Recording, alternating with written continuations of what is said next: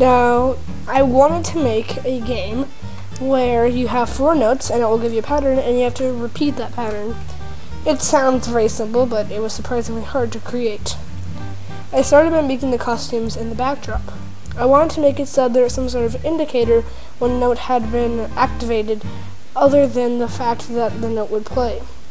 So, I decided to make some white squares in the background. That way the note would hide and it would seemingly turn white. I used white squares simply so that all I had to do was use a hide block and put in no extraneous code. The simpler the better. Next, I tried to choose what notes would be best.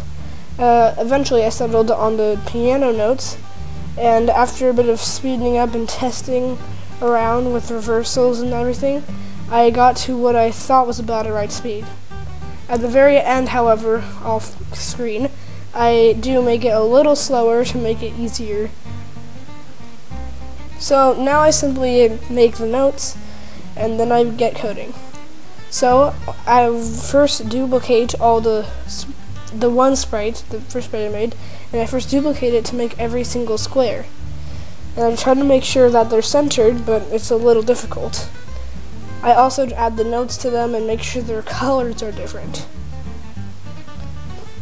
Now I don't keep these colors in the end, and next I begin experimenting with some ways to make the backdrop. So at first I thought I could make it green and make it change color, but that seemed a little cheesy looking to me. I tried different speeds to see if they would look better, but none of them really looked good, and sometimes it was even a little confusing. Instead, I made the background orange, and I decided to change this block to yellow because I wanted to stick to very simplistic colors. Now I began coding. First I made a variable, or a list I mean, called notes. That would represent what notes were in the sequence recently played. Then I also made the scripts in each square defining what would happen when the square was broadcasted. I used signals to tell the square when to sound the note and to disappear and reappear.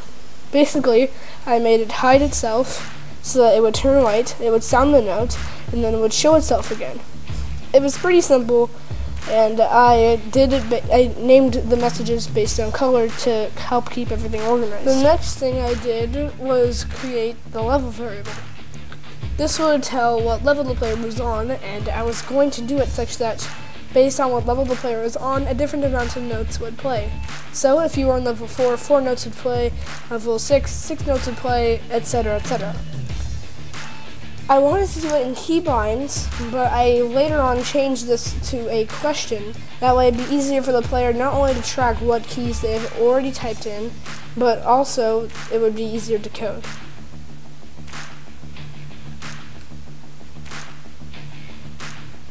Here I'm simply adding labels to every note, and originally I made this so that people would know what key corresponded to what note, but in the end I changed this to saying what key would correspond to what number would correspond to what note. Now I tested that all the keybinds worked. This just seemed important to me that I make sure this worked before I continue, and then I decided to move on to the actual code. So first I started by setting the level number to 1, and I just scribbly had the idea to write pay attention in the background, and decided to implement it before I forgot about my idea. Then I went back to my code, and I came up with my logic right there. Now I know it was only a split second, and even if this is at 2 times speed, it actually didn't take very long, but I knew exactly how I was going to do it. Let me very quickly explain. I decided I would have a list. The list would randomly choose notes, and it would do that however many times the level was. So if the level was 3, it would randomly choose 3 notes. And each time it chose a note, it would add that note to the list. Then it would ask the player what the pattern was. The player would respond, and it would check the player's answer to see if that matched the list that the machine came up with. If it does, then it changes the note by 1, or the level by 1, I'm sorry, and then it restarts the process. And if the player fails, then it has the game over screen, and it forces the player to restart.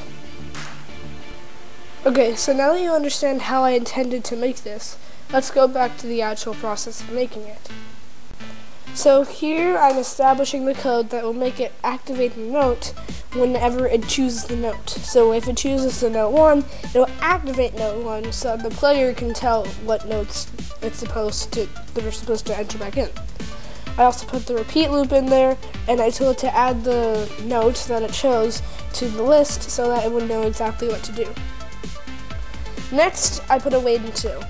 Now, as I said before, I was originally going to use keybinds to tell what the pattern entered back in was, and this is just a quick time cut.